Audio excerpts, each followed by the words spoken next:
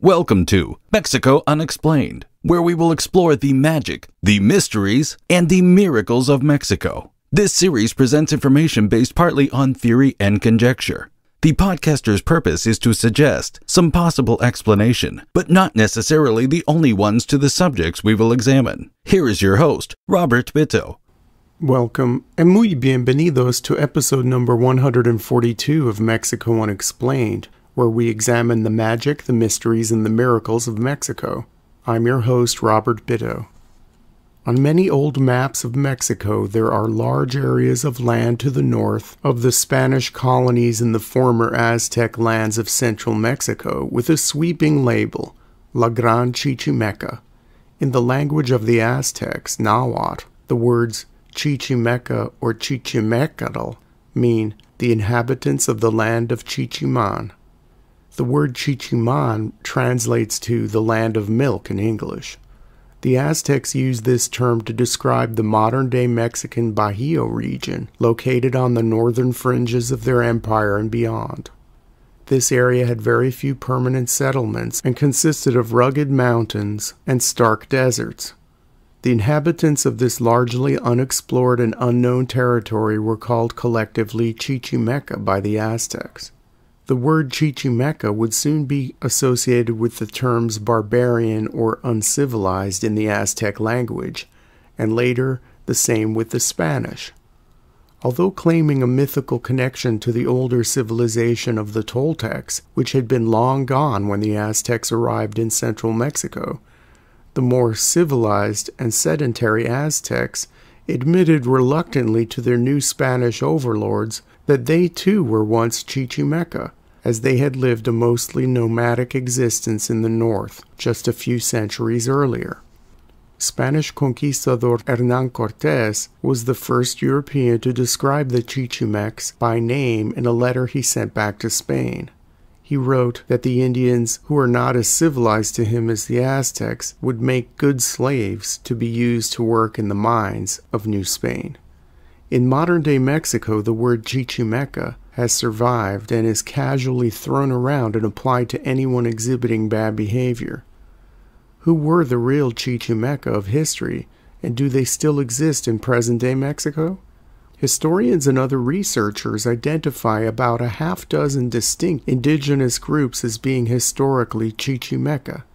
Since Aztec times, the people of the north had been painted with a broad brush, and even though these distinct groups had separate languages and they were united by certain cultural practices and lived in the same environment. Scholars disagree on which pre-Hispanic peoples can be lumped together to be called Chichimeca, and the names on that list change. Early Spanish accounts name the Huachichil, the Caxcan, the Zacateco, the Tecuesche, and the Guarame, while scholars also place the Opata and the Eudeve peoples on the list. The Chichimeca lived a hunter-gatherer nomadic existence. Those groups in the southern part of their homeland, the ones closest to the territories of the Aztec Empire, engaged in basic farming, mostly raising squash and maize. Overall, though, the Chichimec diet consisted primarily of small game and edible parts of desert plants, such as mesquite beans, the pads and fruit of cactus, roots, and the hearts of the agave. Because most of the Chichimeca lived a nomadic existence, they constructed temporary shelters of sticks and desert plants. Some lived in caves. The ones who were more agricultural had more permanent dwellings, but these were fashioned in the same style as the nomadic structures. Early Spanish chroniclers noted that the Chichimeca did not have a formalized religious belief system and were more animistic in that they believed in spirits connected with nature and attached to specific locations. Some of the tribes closest to Aztec lands, such as the Pames, had lukewarm adherence to the religions of the larger Mesoamerican civilizations and occasionally worshipped the Aztec gods. When the Spanish first encountered the Chichimeca, they described them as hijos del viento, or children of the wind, the name that some Chichimeca called themselves in their respective languages. It was an apt descriptor to use to contrast with the more sedentary Aztecs. The Chichimeca had long been at odds with the indigenous super-civilization to their south. They fought off every single Aztec intrusion into their territories, and the greatest empire ancient Mexico had ever seen had a hard time expanding into the north. The Chichimec's fierce distrust of foreigners would cause them to go toe-to-toe with one of the greatest empires in the world at the time, Spain, and they would fight a protracted guerrilla war with the Spanish that lasted some 40 years and ended with the mighty Spanish Empire paying for peace. The Chichimeca War began 8 years after the end of the Mixton War, which was the first major indigenous uprising in New Spain after the fall of the Aztecs.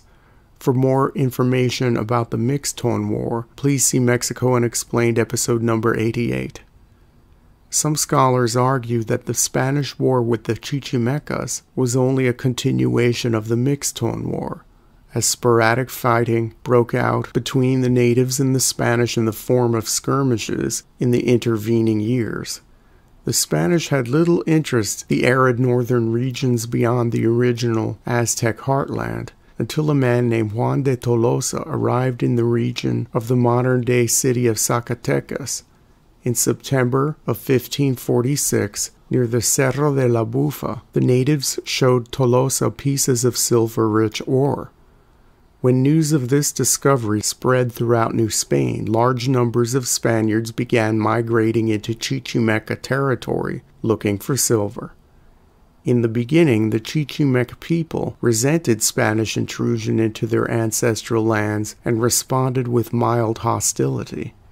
Spanish roads acting as supply lines for the mines cut across sacred lands with little concern for the natives. It was not until the Spanish started raiding the indigenous camps to round up slaves for their mines that the Chichimeca began to organize and a formal resistance against Spanish authority began to coalesce. This new Chichimeca confederation consisted chiefly of the Zacatecos, Huachiles, Pames, and Guamares, but people as far away as the southern part of the modern-day U.S. state of Arizona participated in the resistance. In addition to having a home court advantage over the Spanish, the Chichimecs possessed a secret weapon of sorts that helped them resist the invaders for 4 decades.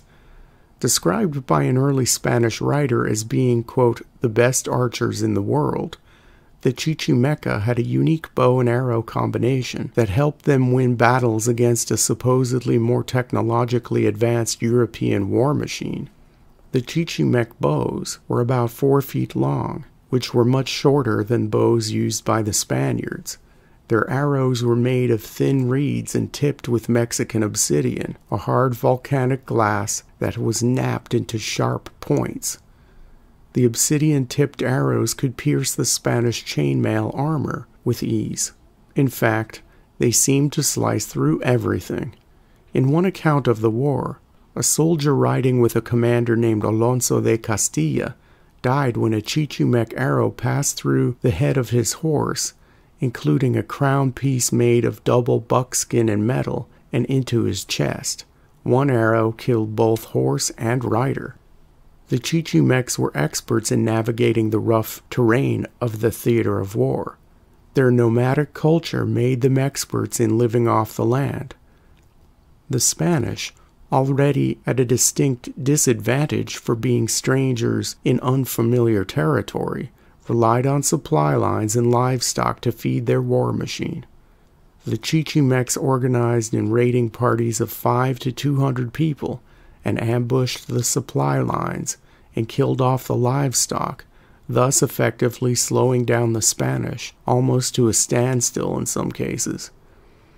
The promise of loot from raids attracted many warriors from faraway tribes, thus ensuring a never-ending and fresh supply of enthusiastic, able-bodied men to fight the Spanish.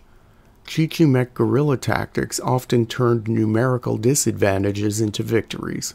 In one account, outnumbered 4 to 1, some 50 Zacateco fighters attacked a contingent of 200 Spanish troops and defeated them. In the early part of the war, the Chichimecs captured Spanish horses and learned to ride them.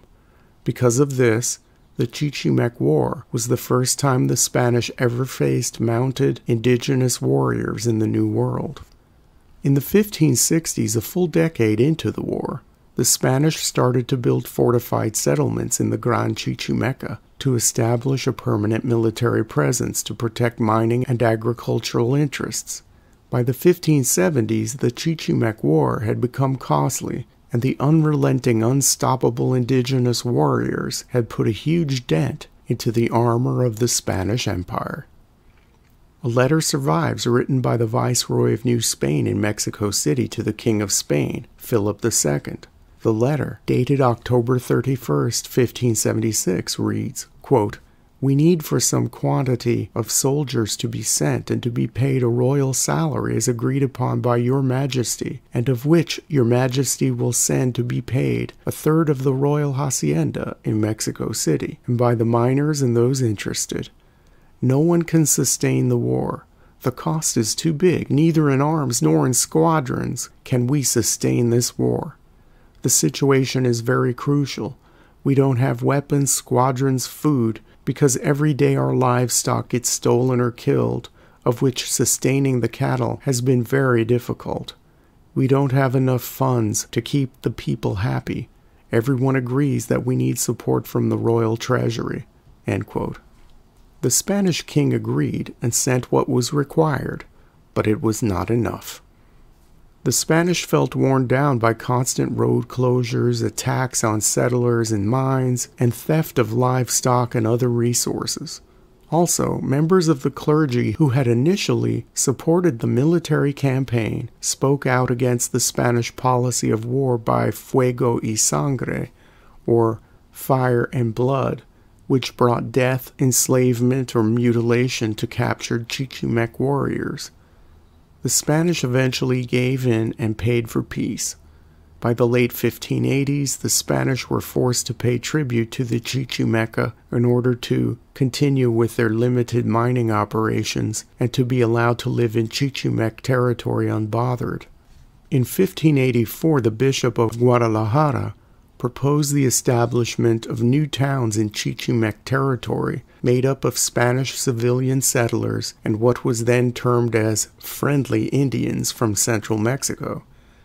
The Viceroy of New Spain, Álvaro Manrique de Zúñiga, liked the bishop's idea, and near the end of the war, Spain established new settlements in the north to start the slow process of Chichimec assimilation, which was the beginning of the end of many of the subgroups of Chichimeca. Today, where are the Chichimeca? What became of these fierce resistors of European expansion? Viceroy Zúñiga's plan of Chichimec assimilation met with great success from the point of view of the Spanish. Over the 50-year period, most of the Chichimeca were assimilated into the mainstream Spanish-based mestizo culture of New Spain. Indians from central Mexico who became part of the new settlements in the north helped Christianize the Chichimeca and served as examples of peaceful Indians to them and intermarried with them.